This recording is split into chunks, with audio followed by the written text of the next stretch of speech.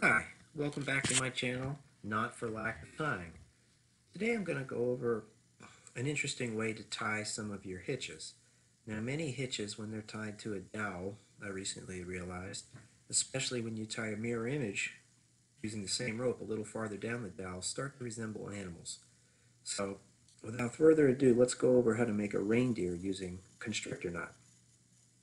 Now for most of these knots, you're going to want to make things symmetrical. So what I'm here doing is measuring off about 8 or 9 sections of rope. And then I'm going to go ahead and tie my constrictor knot around the dowel.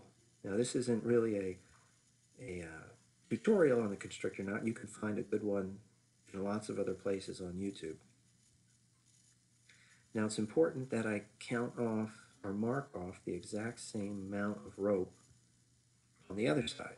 So there's 2, 3, 4, 5, 6, 6.5, something like that.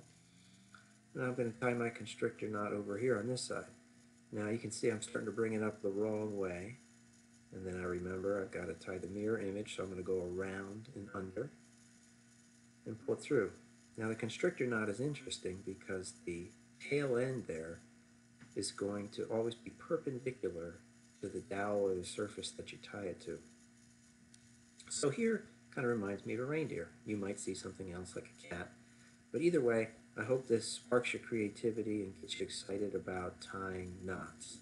Again, this is the constrictor knot reindeer. Hope you enjoyed it.